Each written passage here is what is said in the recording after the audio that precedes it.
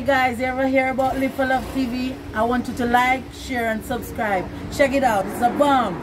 Welcome back, Live for Love TV. Sorry, a bit hoarse this morning.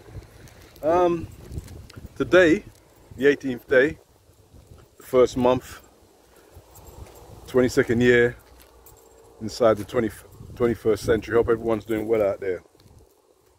I'm sure a lot of you people out there who are watching this video right now would like to be rich. So I'll ask you the question, if you really do, if you're one of those people that want to be rich, how much money do you need to have to be rich in your concept? Think about that.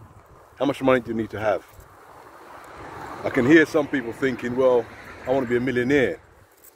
But where did they get that figure from? Because that millionaire figure came about in the late last century or the mid-century, 1950s, 60s, 70s.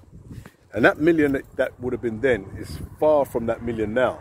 In fact, if you were a millionaire in 1920, 1940, 1950, you'd probably need about 30 of those millions to equate to what your buying power would be then. So when I say, how much money do you need to rethink it again if you really want to be rich. Now, if you come from a family that's not rich, or you've struggled all your life to put money together, and right now maybe you're either hand to mouth or you're living on credit or you've got lots of debt, you probably think it's impossible to be rich. And I've got to be honest with you, if you think it's impossible, it probably is. You have to first say to yourself that it's more than possible to be rich. You have to know that. You have to make sure to say to yourself that I not only know I can be rich, I've got a feeling of what it would be like, and I've got a figure in my head of what I call richness. Because if you get to a certain figure and you still don't feel rich, then you're going to be disappointed. You could even end up in a state of depression. So you need to have a figure in your head, and you need to have a way that you're going to feel at that time.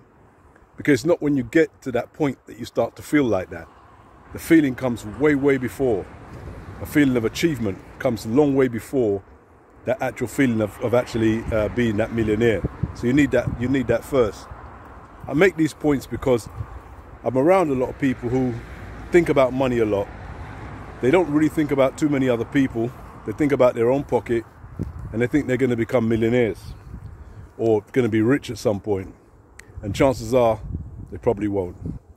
You can't be thinking about yourself and your pocket to get to that stage.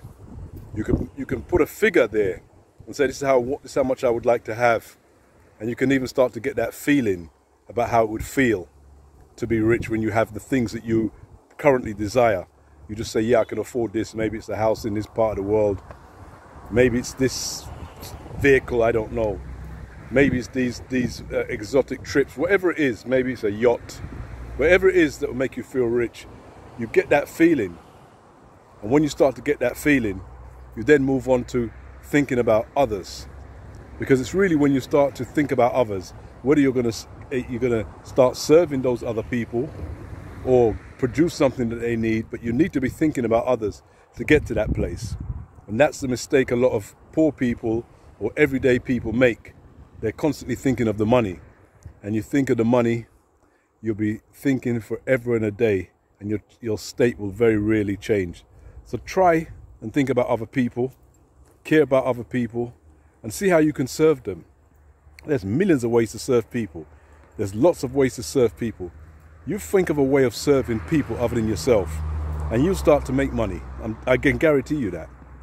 And the more you think about those people, is the more money you're going to start to make. And there could come a point where you think about people so much that you don't even know what to do with the money you get because it's coming at you so fast. And wouldn't that be a lovely feeling? So think about these things. Live for Love TV is going to be on a journey with you. Hopefully we'll become rich together. Take care.